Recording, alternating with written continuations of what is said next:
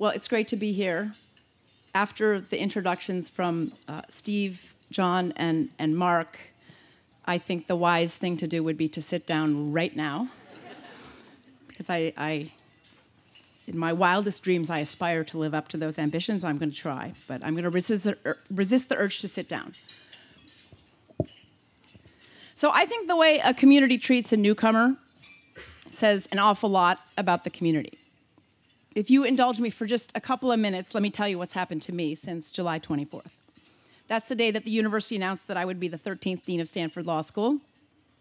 It's both an honor and a thrill to have the position, and I'm really humbled when I think about the excellence of the institution and the wise and visionary leaders who've come before me.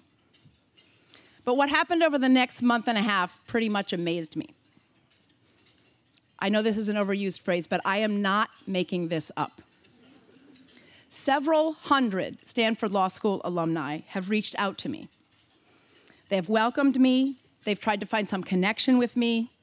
They've told me how much they loved Stanford Law School and how sure they were that I would love it too.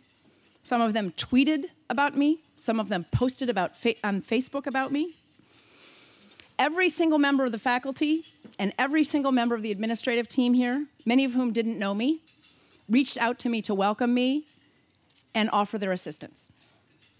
Dozens of students, about a dozen student organizations, wrote me or called me to welcome me to Stanford Law School. They told me they were delighted I was coming.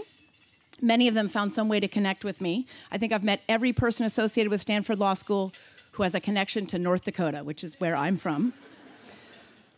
They all told me why, given my background, I would love Stanford Law School as much as they did. They also tweet and do Facebook, so.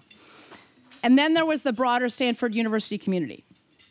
The 6 other deans of the schools at Stanford reached out to me, including the medical school dean, who is so new that he hasn't even started yet, to welcome me, to ask me how they could help, to tell me that they wanted to work with me. Vice presidents and vice provosts called or wrote. At least 2 or 3 dozen other people, deans, administrators, students who were not at the law school at Stanford, reached out to me, told me I would love it, told me their story, and invited me to ask them for help. Many of the members of the Board of Trustees contacted me. President Hennessy emailed me. John Etchemendy called, emailed, and texted me on the day of the announcement. That's pretty high tech. This is just to say every single source of communication with which human beings communicate with each other was filled with welcomes, good wishes, and offers of help. And here's why I'm amazed by this. I'm from a pretty big family. I grew up in a state where everyone knows each other. I went to Yale College. I went to Virginia. I worked on the Hill. I clerked for judges. I've been in academia for 15 years. I've visited a lot of different institutions. I know a fair number of people. Of course, those people reached out to me too. And I'm not making this up, half of the people who reached out to me in the days after the announcement and in the weeks after it had a Stanford connection, and more than 3/4 of them didn't know anything about me. So I know what the economists would say about this. Transaction costs of communications have fallen to 0. Benefits exceed costs. But I don't think that's the story. First of all, some of the emails were really, really long. Some were sent at 3 a.m. Some were sent from Singapore, Australia. Some were sent from mountain treks during a short period of internet or cellular connection. The transaction costs for everybody were not low. I think what happened was loud and clear about the Stanford community. I have noticed a lot about Stanford as a newcomer. Everyone has a fitness regime here. There's the band. But the most striking thing I noticed about Stanford, and I notice it every day that I'm here, and I noticed it 2,800 miles away sitting in my office, is the community. That came through loud and clear in every communication. It's tight-knit, it's fiercely loyal to its members, it's devoted to excellence, and it welcomed me and converted me instantly to a member. I've been in the job since September 1. So as a newcomer, I'm engaged in an intense study of everything I can learn about Stanford Law School and Stanford University, and to think very hard, with your help, about what's next for us. I thought you might appreciate a report from the field, through the eyes of a newcomer. Here are some things that I have learned in the time that I've been here, or have happened in the time that I've been here. First, I have learned a lot more about what John Etchemendy talked about and what Mark talked about, something I'd observed from afar. I've learned that Stanford is truly a leader in legal education. It is not hype. The education we offer our students is extraordinary. The availability of all of the greatness of Stanford University through interdisciplinary programs, the extraordinary experiential learning we give our students. I really believe we are preparing our students more for their professional careers as practicing lawyers, as entrepreneurs, as policymakers than any law school in the country. But let me give you a report on the students. They're really inspiring. They are critically minded. They're ambitious. They're passionate. They're wicked smart. And they are just fun to be around. So here's a snapshot of recent accomplishments.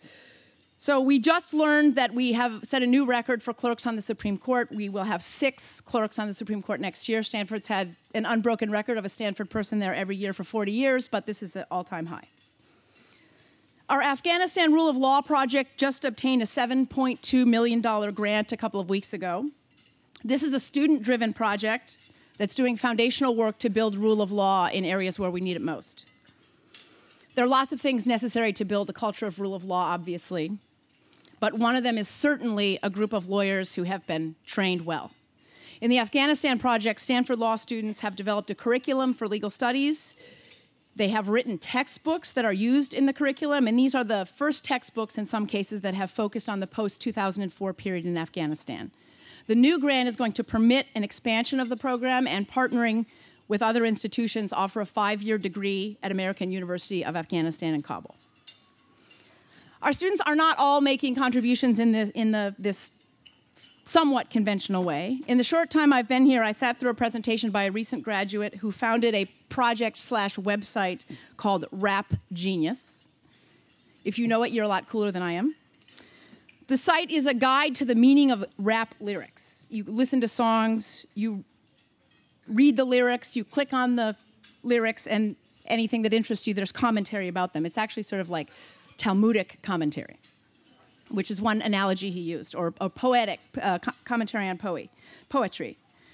It's crowdsourced, so as members make their contributions, they sort of get assessed by the rest of the group, and some rise to the top as the best commentary. What was clear in this presentation is that this student deeply believed that his legal education contributed to his success. He was really an innovative and creative individual, and he had been very inspired by the faculty here, especially Joe Bankman. Just yesterday, we learned that a 3L student, Angela McCrae, won an honorable mention for a highly competitive national pro bono award. She had an idea to start a project that would help incarcerated women as they were about to get out of prison. Angela, who has an MBA and a CPA, had a really specific idea. She wanted to help these women start a business. So the program has a classroom component where they learn marketing, accounting, business principles, and then they're connected with members of the business community who are willing to help them. So the Day 35 report on the faculty is just as impressive. Pam Carlin was asked to write the foreword to the Harvard Law Review's review of the last term of the court. She presented that to the faculty some weeks ago. It's called Democracy and Disdain, which is a play on John Ely's famous book, Democracy and Distrust. Barbara Van Schevik's book, Internet Architecture and Innovation, has just come out in paperback. This book has been applauded by reviewers from legal academics to computer scientists to regulators, and regulators in the US and Europe and elsewhere who are struggling with questions about the infrastructure and regulation of the internet are relying on it. A law journal just passed my desk, and it sits on my shelf now, that contains something called a Festschrift to Bob Rabin's work. A Festschrift is a gathering to honor an especially respected scholar. People offer papers that are in the tradition of the scholar or reflect in some way the influence the scholar has had on the field. I was trying to think of the non-academic analogy for this. I think Bob has been inducted into the Scholarly Hall of Fame to have a Festschrift devoted to his work. His scholarship has taught us a lot. It's difficult to summarize, but one tort scholar put it this way: Bob has shown us that the evolution of tort liability, even recent developments like the 9/11 Victims' Compensation Fund, don't take place in isolation, but they are part of larger developments in society. For several weeks this fall, John Donahue's been locked in the basement of a prison in Connecticut. This is just during the day. He hasn't committed a crime. John was there because he was the chief witness to challengers of the Connecticut death penalty. He'd conducted a rigorous analysis over many years of the imposition of the death penalty in Connecticut, and he concluded it was extremely arbitrary in application. John's work was powerful enough to convince the Connecticut legislature to abolish the death penalty going forward. This trial is about whether the death penalty can be imposed on individuals who were already on death row. Mark Lemley was so in demand during the Apple versus Samsung trial and analyzing it after the fact that I'm absolutely convinced that he cloned himself. And I don't want to leave out Jeff Fisher, who this Monday argued a case in the Supreme Court. It was on the very important but also quite excellent question of whether a houseboat is a vessel for purposes of admiralty law. This got the juices of the justices really flowing. The other side claimed that a vessel was, in the legal sense, it was a vessel in the legal sense if it, quote, floats, moves, and carries people or things on water. Chief Justice Roberts said, well, how about an inner tube? Justice Breyer said, what about a styrofoam sofa? So this is just a really tiny snapshot of things that I have observed or experienced or encountered since I arrived. And believe me when I tell you that I had many, many, many more stories I could tell you about what goes on here.